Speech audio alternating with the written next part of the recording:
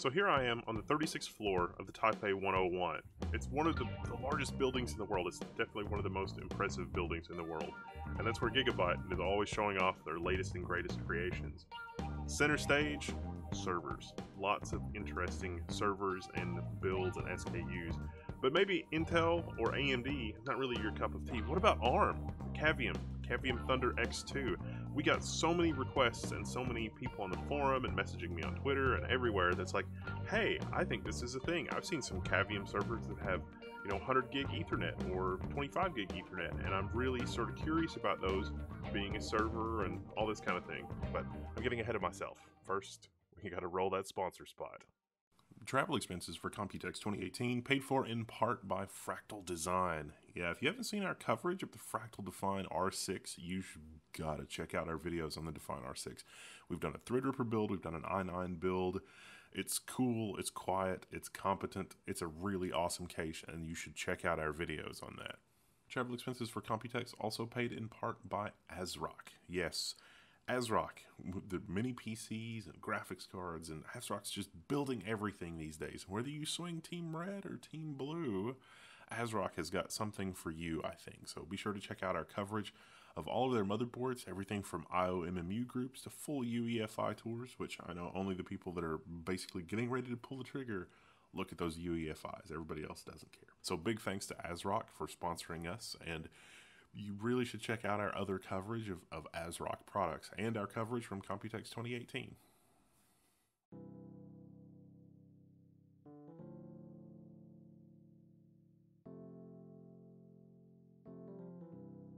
So check this out. This is the H261T60.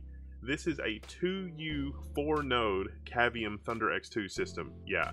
Each node has 2 Thunder X2 processors, 56 PCI Express lane.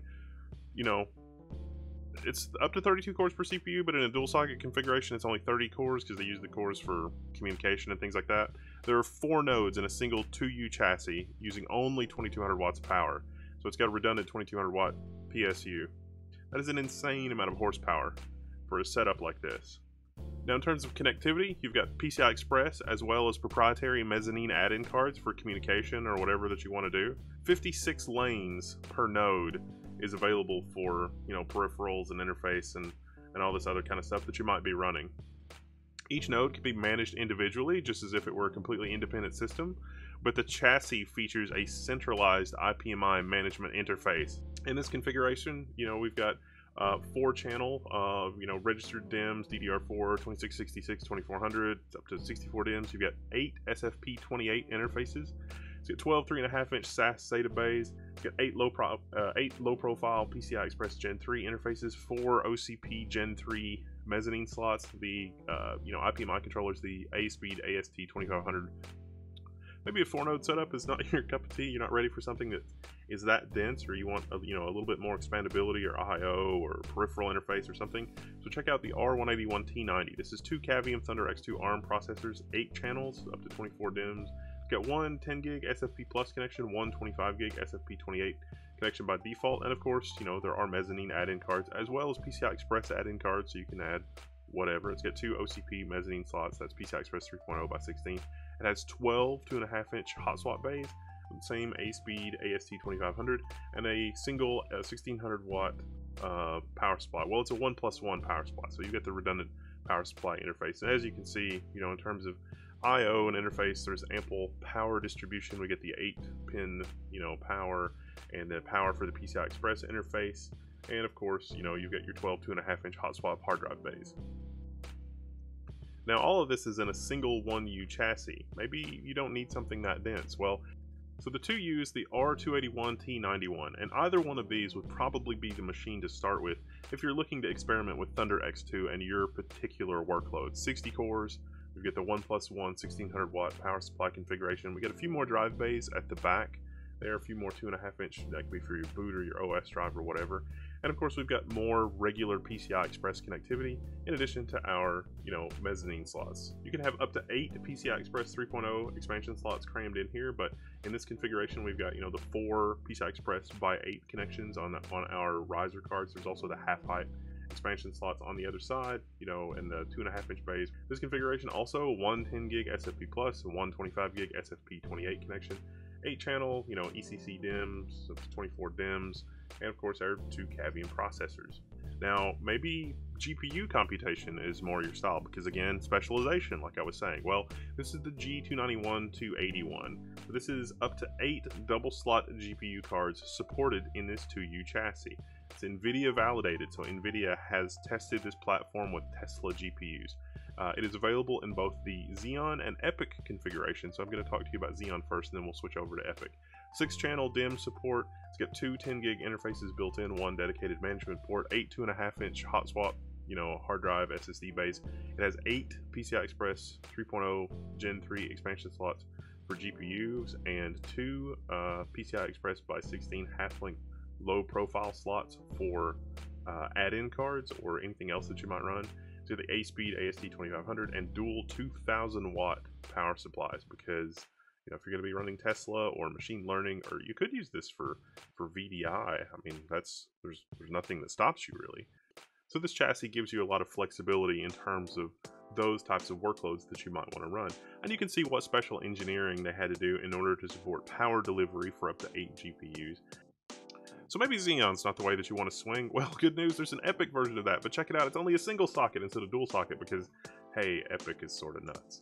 This is the G291Z20. The G291Z20 is pretty much the same thing, slightly different PCI Express layout, but a lot of the same features on the chassis, the same cooling layout, the same PCI Express layout, you know, PCI Express by 18, but again, all powered by a single Epoch CPU.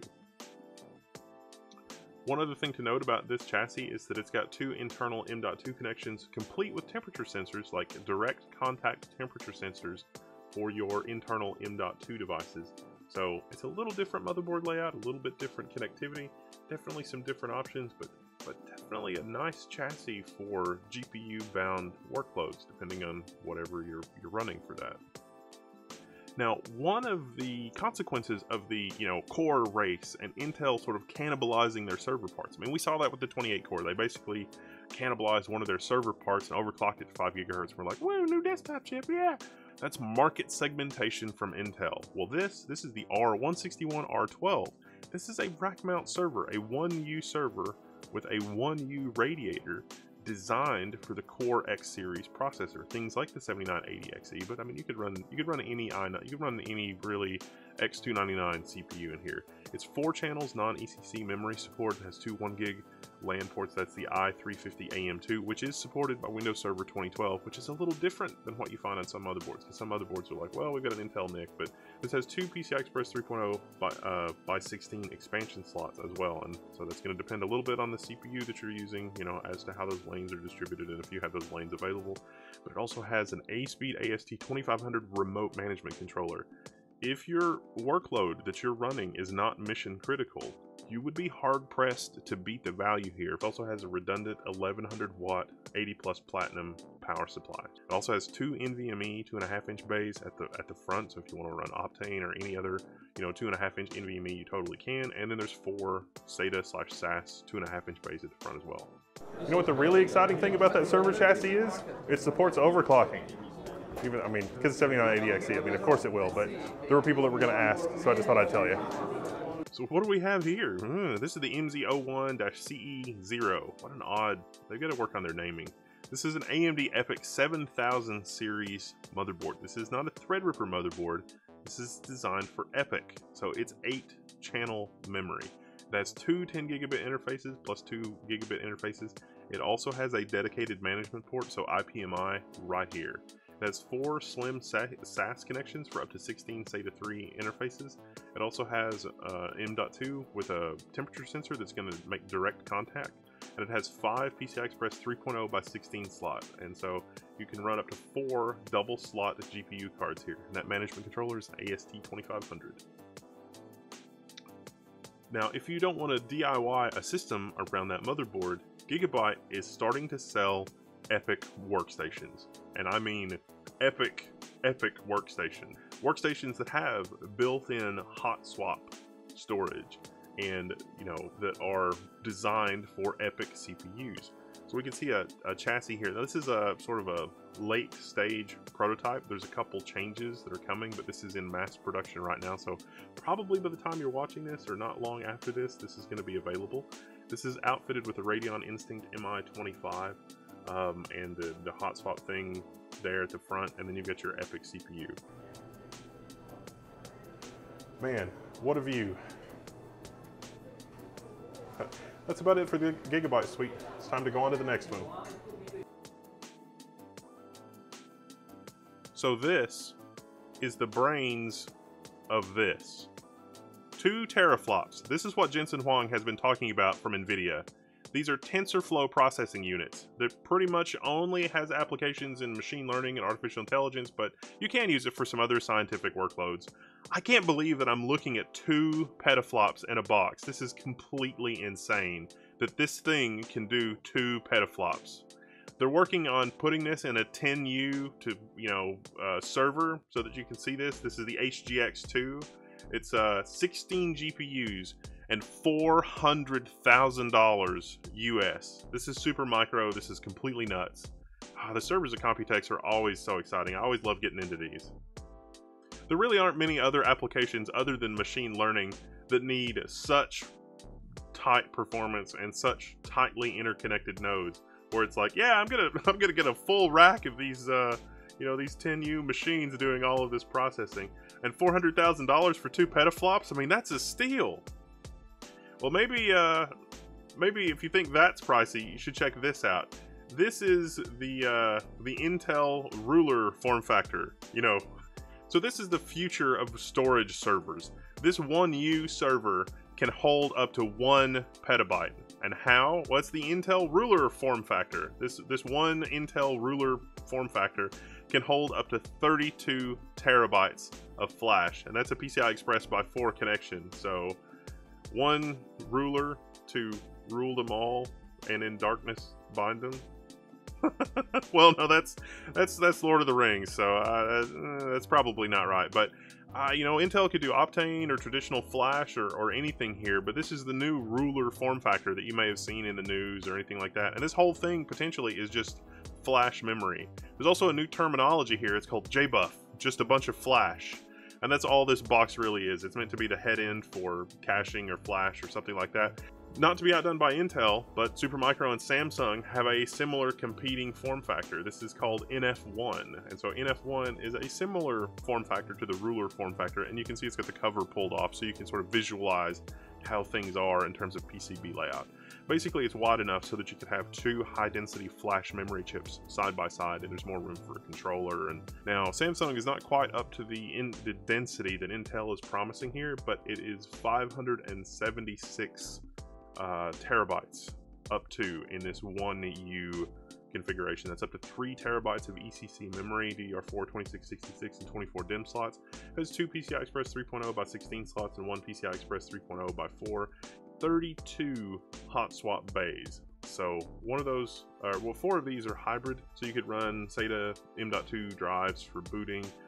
So if those are a little too rich for your blood because you're not Google or Facebook, then maybe something like this is more along the lines of what you're looking for. This is 24 drives of NVMe, so PCI Express connectivity, right at the front, 2.5-inch drives in a more normal-ish chassis. This is the Supermicro 2U AS2113S. And so as you can see, this has got, PCI Express 3.0 by 8, PCI Express 3.0 by 4, PCI Express 3.0 by 16, and a single Epoch CPU that's driving all that, because of course. So at the back, we've got our two additional 2.5-inch bays. That's for your boot drive, your OS, be SAS or SATA or whatever. But at the front, it's all business. It's all NVMe.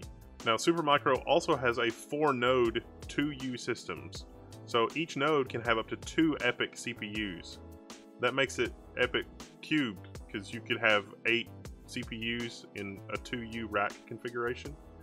So that's tons of memory connectivity. We've got M.2, 2 regular PCI Express 3.0 expansion slots, 1 by 16, 1 by 25. It's also got its own proprietary mezzanine interface. As it's configured, it's got 2 25 gig and 2 1 gig interfaces here as we see it. So that's the SFP28. Each node has its own IPMI controller, which is of course a speed, and so they can be controlled independently. But you know, with those 25 gig connections, you could connect your machines together and run a cluster and manage that in software. Now, if you don't need that kind of data density, you can still get some really powerful systems in a 1U configuration. So check out this 1U system. This is the AS1113, which is very similar to the 2U system that we saw based on the same motherboard, in fact. You've got more PCI Express slots, more PCI Express expansion slot options, instead of the, you know, mezzanine card, which is often something that you see when space is at a premium. This is a single socket Epoch system, but you've got, you know, the 8-channel memory configuration with up to 2 sticks of memory per channel, and you've got your 12, you know, NVMe slots at the front. Now they do have another system. This is the SYS1029 that is designed for NVMe storage, but is not like super dense. But this is based on NVMe storage that's going to have a maximum height of 7 millimeters. So this is a system that's based on dual socket P, so that's LGA 3647, so it's designed for Intel Xeon scalable processors. This will support up to 3 terabytes of ECC memory. It's, you know, registered DIMMs or unregistered ECC DIMMs. It's 24 DDR4 2666. It has 2 25 gig SFP28 interfaces and 20 hot swap 2.5-inch bays. It also has one internal M.2 NVMe port, and you've got an optional extra NVMe and SATA that's got a 1600 watt redundant power supply. Now the really exciting thing about this is, since Epoch, we're seeing a consolidation. We've got 40 gig Ethernet, and I mentioned before, it's like, oh my gosh, 40 gig Ethernet is obsolete. You need to upgrade to 100 gig Ethernet. But the really exciting thing about all the connectivity and scalability for these chassis are that we're seeing new switches and new technologies. So we've got the SFP28 for 25 gig, and the way these things scale out now is if you've got your, you know, you've got your 10 gig interfaces or your multiple 10 gig interfaces, and those will go, you know, 10 to 1 from your 10 gig interfaces to your 100 gig interfaces. But we've also got 25 gig, so you can run, you know, 4 25 gig interfaces through a 100 gig interface. And they have these breakout cables. Supermicro has these breakout cables so that you can run, you know, 4 25 gig servers into a single 100 gig port. And then you've got these, you know, the 4 link lights showing you how that works. Because, you know, speaking as somebody who's worked on 40 and 100 gig Ethernet, and even like old school 10 gig Ethernet, it was a bear to get it to work correctly. And now it's all basically just plug and play, and a lot of the weird behavior has gone away, although not all of it.